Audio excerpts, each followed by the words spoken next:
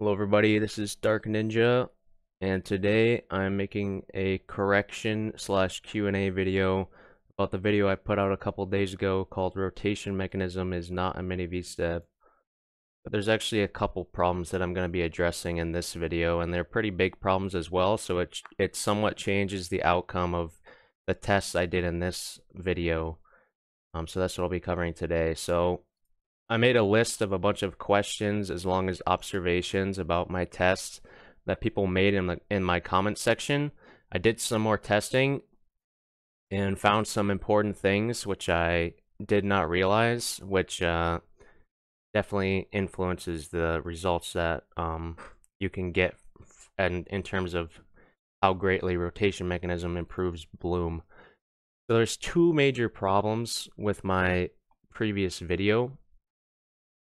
The first thing, which I just completely forgot about and overlooked,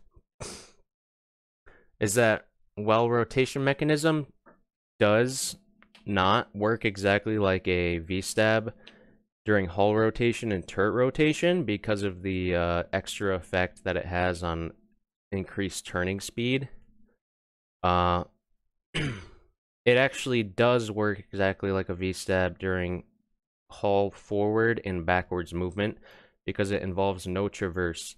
So it just works exactly like a V-stab, minus 15% for a bounty to dispersion during hull, forward, and backwards movement. Which is a pretty big mistake because a lot of the time when you are aiming on a corner, for example, all you're doing is going forwards and backwards. I would say it's not a huge deal for most tank destroyers who are just camping on the red line and aren't really moving anything except their turret or gun side to side. But it is sometimes important if you're like playing in a city in a grill and you reverse around a corner to shoot somebody, or if you put rotation mechanism on tanks with turrets like a 430U, for example, which peeks a corner. That would make a big difference in that situation. The second thing is a little bit more complicated, but probably even more important than this first one. And this is the main reason why I'm making this video instead of just making a pinned comment under the other video, is because of this reason.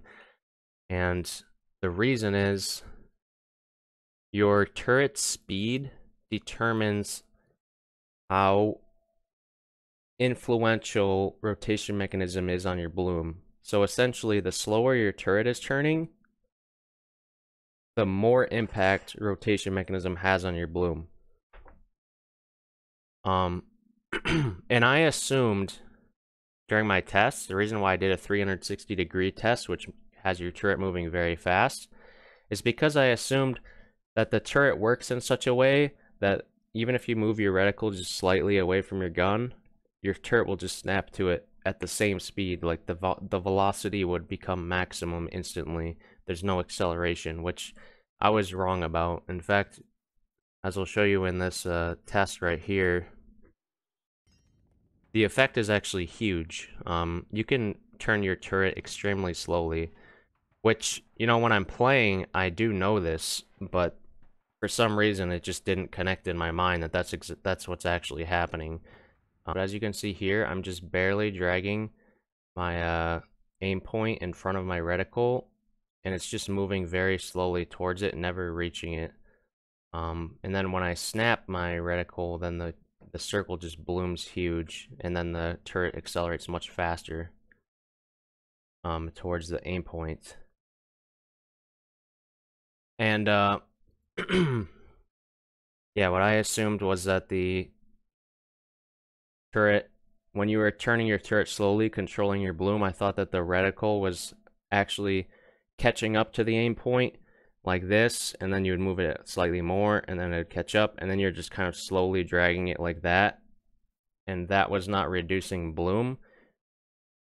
It was more so just giving you more time to aim as you're getting your turret onto the target, but that's not how it works.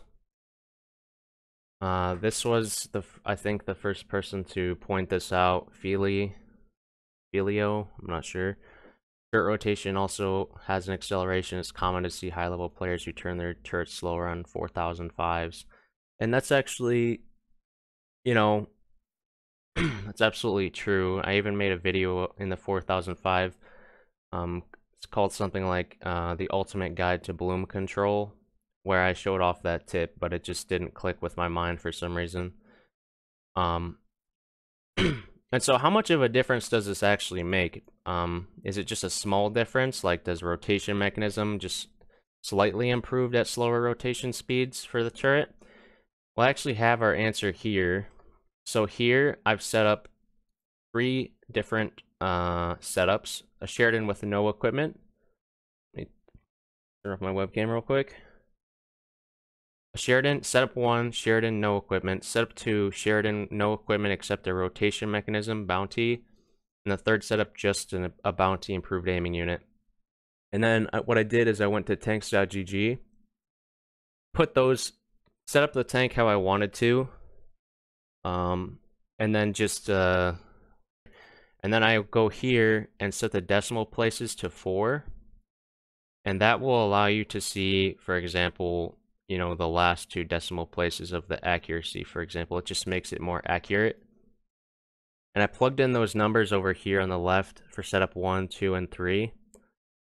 As you can see, these are all the same numbers for aim time. However, the dispersion is lower for the aiming unit, but the movement penalties go down for the rotation mechanism, but its turret speed goes up, which you need to put in this box here. And so when in this box, and so when the turret speed is going max and the IRM has increased speed, then the improved aiming unit, which is in the orange, as you can see, is actually its reticle size over time is actually smaller than the improved aiming unit, which is what I showed in my last video.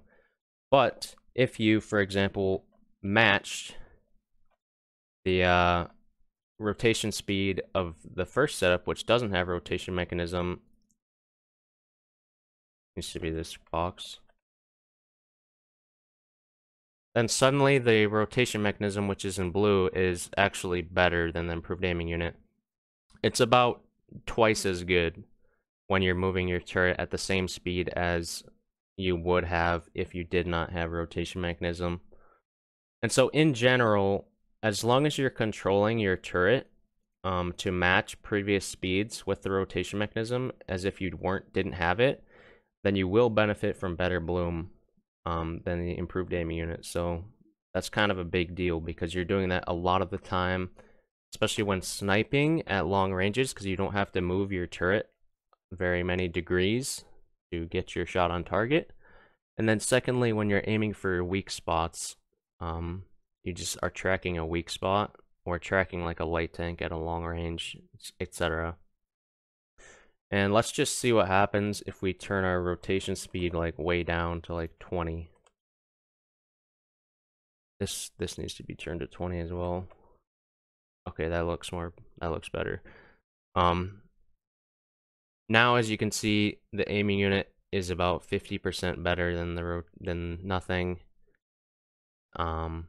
Compared to rotation mechanism, like somewhere in between is what I'm trying to say. So yeah, that's all I've got for that. I'm not going to do too much more in-game tests for that because I've spent so much time on this topic already. Now, if you're wondering where I got this spreadsheet, by the way, HeliMech on Discord messaged me, and he's the one who made this spreadsheet. And you can test any piece of equipment using this tool. There's also another page here where you can pick different equipment, and you can even put on a fire control system as well and mobility slot to see how they compare reticle size over time and the amount of time it takes to fully aim or something like that. So it's a super useful tool, which I'm going to link in my Discord in the resources channel. So my Discord link is in the description, and if you want this tool, you can just join my Discord. And yeah, credit to HeliMech for making this. Now Another criticism I got of my last video was that rotation mechanism gives more time to aim after turning, but I actually acknowledged that in the video, so I don't really see why people were commenting that. I think it's because people think I was trying to say that improved aiming unit is just straight up better for like aiming, and that's not true because rotation mechanism can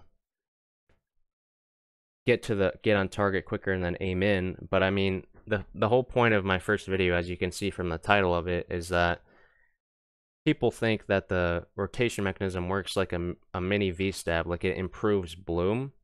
And at least from my understanding at the time, I didn't think it really did, at least not in the same way a V-stab does.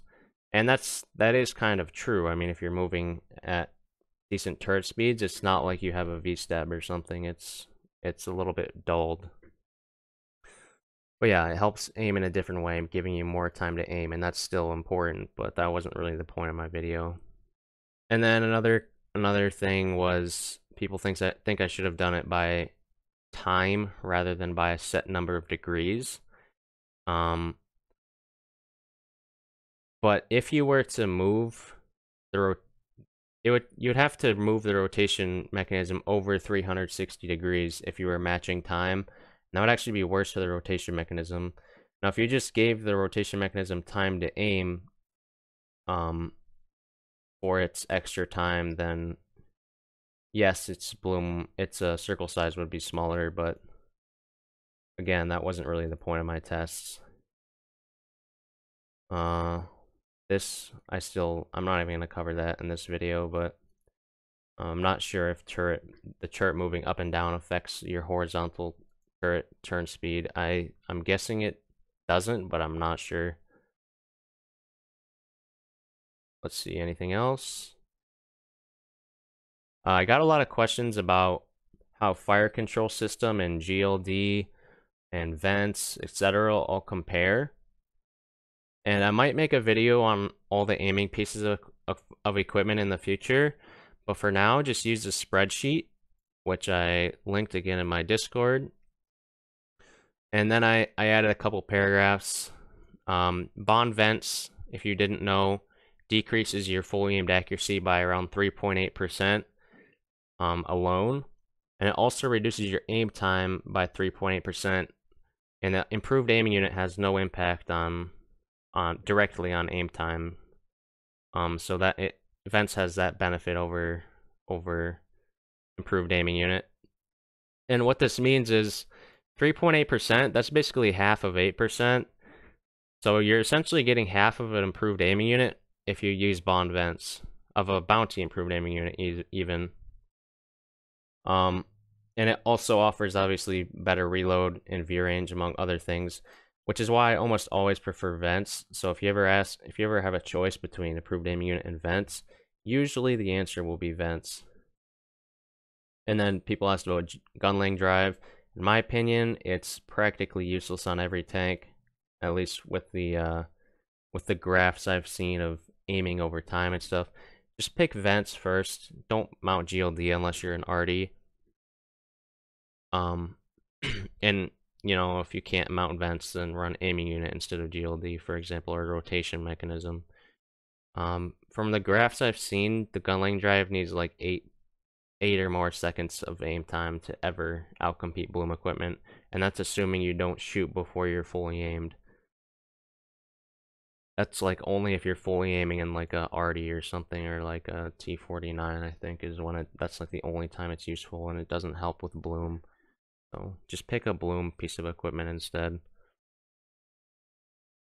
If you want to test it for yourself, use this comparison tool, like I said. Pretty much all I've got for this video. I apologize for the mistakes and the things that I overlooked in this video.